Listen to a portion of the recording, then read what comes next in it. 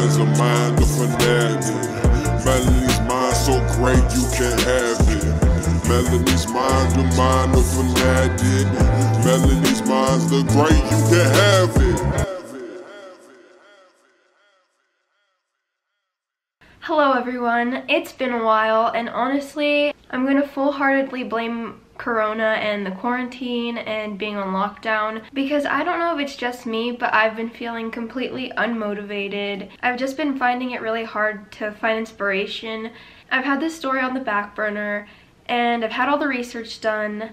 I just have been really unmotivated to film it. And so here I am bringing it to you guys today, and it is the Berkeley hostage crisis of 1990. So I remember this story completely blew me away when I first heard it, because hostages are, to me, something really rare. I don't hear about them very often. And when I do see them or hear about them, it's usually in movies. So to know that hostages really happen in real life is really scary to me, because you could be out at the store or just having a completely normal day and all of a sudden you're being held hostage. And that's pretty much what happened to these victims of this hostage situation. They were just having a very, very normal night, and then this incident happened. Before I start, I just want to give credit to where I got a lot of my information.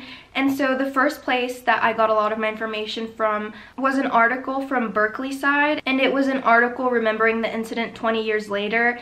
And that had a lot of detail and a lot of really good information. If you guys want to check it out, I'll link it down below. I also got a lot of information from the My Favorite Murder podcast, episode 73, where Karen Kilgariff actually goes into depth about this incident, and I would highly recommend either reading that article or listening to that podcast, because they're very informative and really, really good. On September 26, 1990, Mehrdad Doshti and his friend decided to go out to a bar, but most importantly, Doshti wanted to go to a bar that was filled with white American women with blonde hair. So they decided to go to Henry's Bar that was in the lobby of the Durant Hotel in Berkeley, California. And this hotel and this bar was really, really close to the college campus of Berkeley. And because this bar was so close to the college campus, it was usually filled with college students. And the type of students that usually came to this bar were the sorority type, so lots of sorority girls and frat boys. And so right before midnight, Doshti opens fire to the bar, injuring 6 people and killing 1. And holding over 33 people hostage. So before all this happened, I want to talk to you guys about Mehrdad Doshti's early life. So Doshti was born in Iran, but came to the United States when he was 12 years old. And 4 years prior to this incident, he had actually graduated from Berkeley with a degree in engineering. But even though he had this degree in engineering, he could not get a job that he wanted. He couldn't get any job with that degree, so he ended up having to become a carpenter just to make ends meet. And I can only imagine that that was very devastating for him, because he spent all this time and effort getting this degree just to come out of it at the end probably in debt. So I believe that this made him feel like his dreams were crushed, and that he felt like he was working a job that was beneath him. And actually, a year before he graduated, he got married to his girlfriend that he had been dating for a while, and she was an American woman. But because he could not get a job with his engineering degree, they started to fight a lot about their financial struggles. And also he became extremely controlling of her, so she decided to divorce him. And then he was just living alone in his apartment, really depressed and feeling crushed because he couldn't find a job with his degree and because his relationship had failed. What no one knew, and maybe Doshti didn't even really know, but police later found out, it was that Doshti was a paranoid schizophrenic, and he was hearing voices.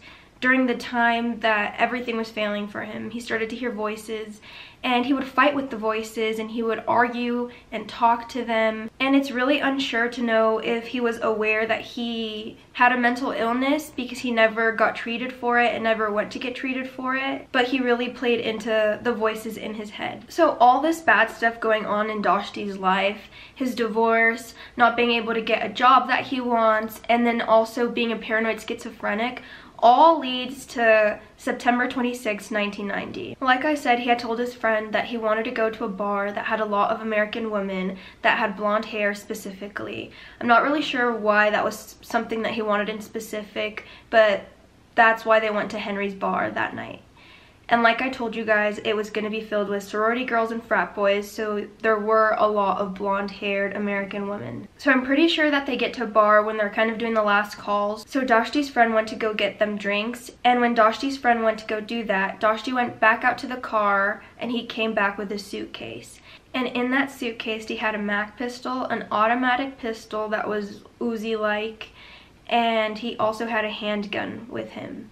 And he also had 450 rounds of ammunition. At around 12:05, he began shooting randomly inside the bar. And half of the people either fell to the ground to take cover or ran outside of the bar. And during this time is actually when about 8 people got shot. And the whole time that Dashti was shooting, he was yelling, "I don't want to kill anyone. I don't want to kill anyone." And after the dust has settled, he said, "If you're injured, leave." He let anyone that was injured leave the bar. So like I said, Dashti had automatic pistols with him. So one woman actually had gotten shot 8 times throughout her body, and she had not felt it until she felt her side and saw that there was blood, and she literally just got up and walked out because Dashti said, "If you're injured, you can leave."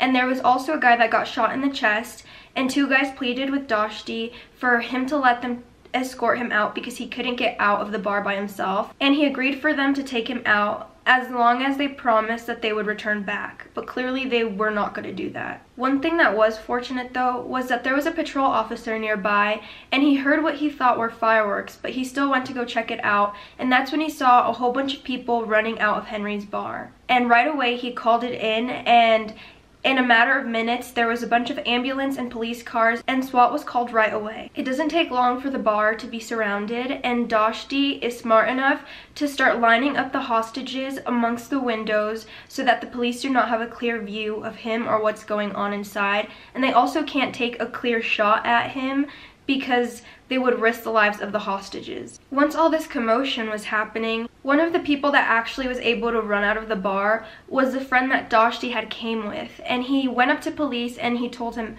everything he knew about Dashti, where he lived, his name, everything. And it didn't take long for police to get a search warrant to Dashti's house, and that's where they found out that he had gotten a divorce, that he was living alone in pretty crappy conditions, and police had actually found a bunch of letters that Dashti had written to the government and had written to the police department about the voices in his head. And one of the letters was actually for the Berkeley Police Department, and it said that they owed Dashti $16 trillion for his psychic abilities because he believed that the voices in his head were the government, and he was listening to everything that they were doing and everything that they were saying, and he was being obedient, so that they owed him all this money for listening to them. And the crazy thing is that hours before the incident happened, Dashti had actually called the Berkeley Police Department complaining about a warrant that he had received in the mail for his arrest for a prior incident that he had committed.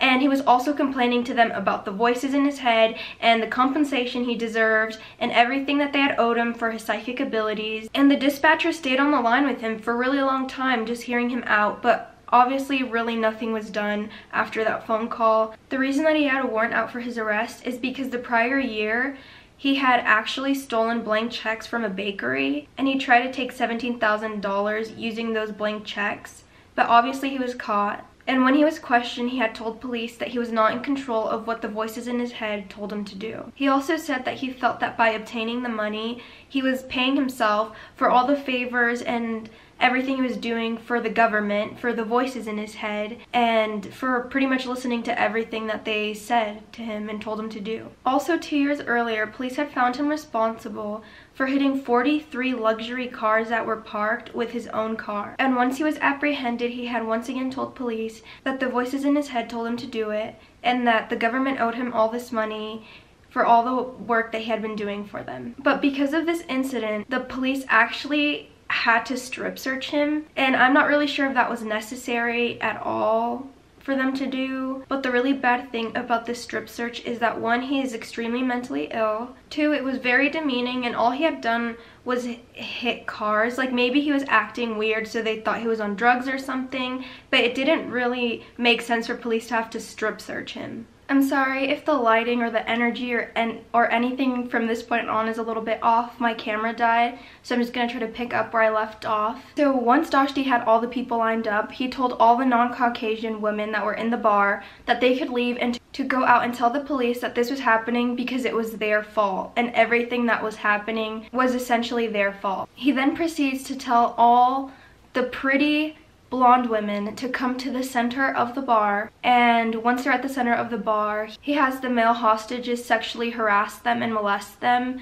And some of the things I read is that he had the male hostages anally penetrate the women with carrots, which is really odd, and he had actually brought the carrots with him. And some men had actually tried to fake it and were able to turn their bodies away so that Doshti couldn't really get a look at what they were doing. He also carried out fake executions and used the hostages as shields. He also makes one of the male hostages break a window so that there's the ability to communicate with the police to the inside, and he had that hostage sit there and be the person that would send the message out. And the crazy thing about all this is that all of this was on live TV. Once this whole ordeal started happening, a bunch of news stations came down to the bar and were reporting live what was happening, and a bunch of people got to see all of this live. So they actually have footage of this hostage breaking the window, and they also have just the footage of this whole entire train wreck. And this was really bad of the media's part, because as you'll see later on, the media had a really big part in this whole incident because they went live and Doshti was watching the news as he was in the bar, and because they were reporting everything on the spot, he was able to know what the police were gonna do, what was going on outside of there, and they pretty much kept him up to date. So one of Doshti's demands was that he wanted the police chief, Frank Jordan, to go on live television and strip from the waist down. And he wanted this because he wanted the police to feel as humiliated as they had made him feel when he had to be strip searched. Doshti also demanded $16 trillion and said that he would also take California, Oregon, and Nevada as payment. One hostage, John Landa, actually said the scariest thing was hearing Doshti's demands and knowing that they were not feasible at all, and that it could only end badly because the police were not going to be able to give him anything or even a little bit of what he was demanding. The negotiators kept telling Doshti that they needed more time, but the negotiators knew that there was really nothing else that they could do. There was no coming to a compromise, and Doshti was only going to let the hostages go if he got his demands met and saw it on the news. By 4 a.m., Doshti is really frustrated because nothing is getting done, and he looks around the hostages and says, "It looks like I'm going to have to kill someone who is going to die." And all the hostages are college students, so they're just looking around at each other in disbelief and, you know, just seeing what's gonna happen. And one brave soul, one male hostage, steps forward and volunteers and says that he volunteers to be shot so that no one else has to. But he asks Doshti if he can go out and tell the police what's about to happen to him. And Doshti says yes, and so the male goes out and lets police know, "I'm about to be executed." And then he goes back inside and asks Doshti if he could say a prayer before he's shot, and Doshti says yes. And everyone is very quiet, and some people look away, or some people, you know, are just staring. And then Doshti shoots up into the ceiling, and once the dust settles, the male is still standing there. And it just goes to show that Doshti wasn't planning on hurting anyone. He didn't really want to kill anyone. He really didn't want to hurt anyone. He just wanted his demands met. And it just goes to show how mentally ill he was, because he wasn't really trying to do something malicious. It was malicious, but he was just thinking this is what he needed to do to get his money.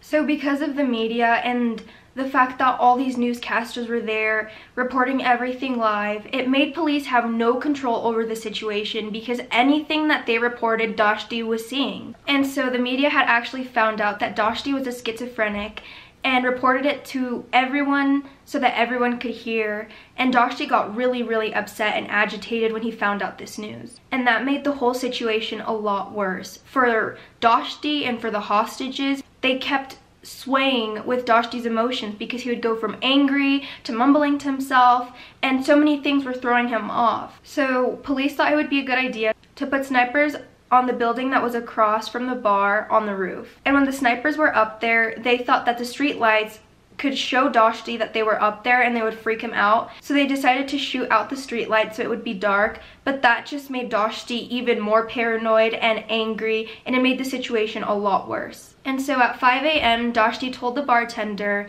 to give everyone that was held hostage 4 beers and for everyone to have a good time. And the hostages say that they felt their heart really heavy when he said that, because they knew that Doshti wanted them to be drunk and be having a good time before their demise, before they all died. And also at this time, the news had reported that John Sheehy had actually died, and this was the male that got shot in the chest by Doshti. And when the news came out, he began yelling, "I didn't kill him, I didn't kill him, they're lying.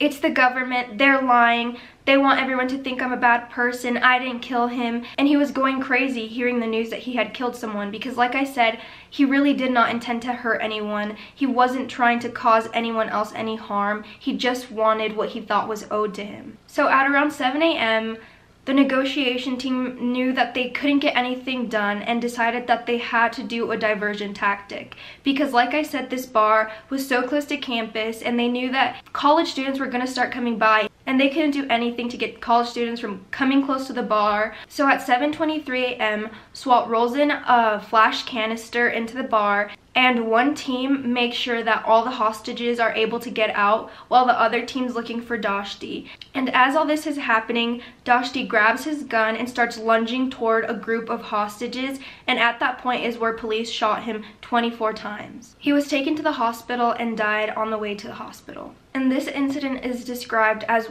one of the most successful hostage rescue operations, because as they were rescuing the hostages, no other hostages were injured or shot in the process of trying to get to Doshti. And the crazy thing is that the media at times were giving uncorroborated details to everyone, because they were just trying to keep the story going. And one news station had actually announced SWAT's plan to do a diversion tactic, and the only reason that Doshti hadn't seen it is because he wasn't watching that news channel. But if he was, he would have been more prepared for the attack, and he probably would have killed a lot more hostages before SWAT was able to come in. And that is the hostage crisis of 1990 in Berkeley, California. And it is still one of the craziest stories that I have ever heard, ever done research on. It's just crazy to think that you could be having a really normal night with your friends, and then in an instant, in the blink of an eye, it could be one of the most traumatic days of your life. And the story to me is also just extremely sad. If he had just gone out and gotten the help that he needed, this could have been completely avoided. And that's why I think it's so important to check up on your friends and your family, and, you know, just to make sure that, you know, everyone's doing okay, everyone's feeling okay. But I hope that you guys enjoyed this story and, you know, it didn't freak you guys out too much. But I hope you guys are having a really safe quarantine, and that, you know, the lockdown's almost over for your city, where you are, and just that, you know, everyone's staying safe. I appreciate you guys so much. We just got to 1,200 subscribers, and I'm so thankful for you guys. I really would not be doing this without you guys. So I just appreciate you guys, and until the next video, goodbye.